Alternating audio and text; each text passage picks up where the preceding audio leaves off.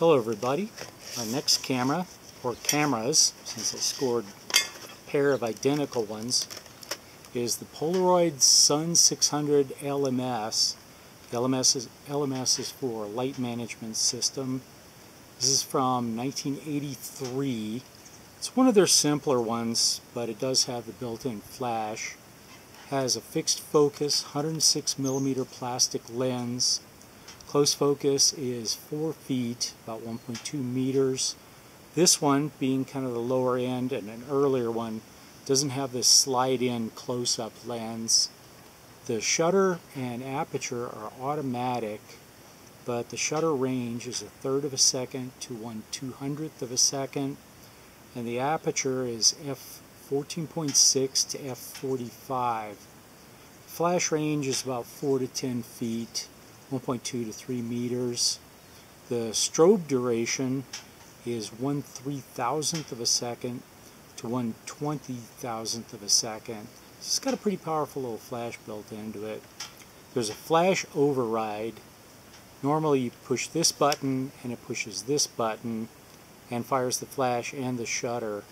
If you just hit this button behind the main shutter button, it just does the shutter without triggering the flash.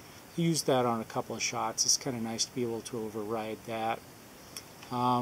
Has this light and darken control like most of them do. It slides a filter in front of the light sensor here beneath the viewfinder lens. I used some possible film. It was made in 2014. I'm shooting it in 2017, so it's expired, but it's been refrigerated, so I got decent results with it. It's the funny kind of rainbow frame pack.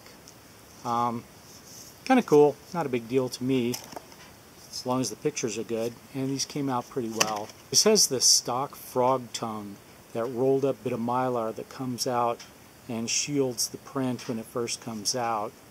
Impossible makes one that's a little longer, so it stays out instead of coming out and retracting immediately, to protect their prints from light early in the development process. So I use the dark slide and some of this black console tape and just tape it on here above the ejection slot, and that way the prints come out underneath this, and then I just use that, slide them into the box to get them out of the light while they process. It takes about a half an hour for these to fully process. You know, Impossible film continues to get better.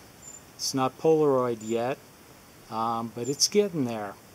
I've got a box of severely expired Polaroid 600 film. I think the development goo is dried out, but I'm going to do an experiment, see if I can use it anyway. So I'll see you then.